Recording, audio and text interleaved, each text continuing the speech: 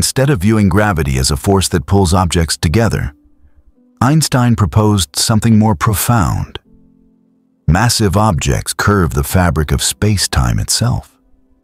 This curvature causes light to follow bent paths as it travels through the universe, much like how a marble rolls along the curved surface of a trampoline with a bowling ball placed in its center. Imagine standing in your backyard with this trampoline setup. The bowling ball creates a deep depression. Any marble you roll nearby inevitably curves toward it. Now scale this up to cosmic proportions. Galaxies and stars create similar depressions in space-time, bending light that passes nearby.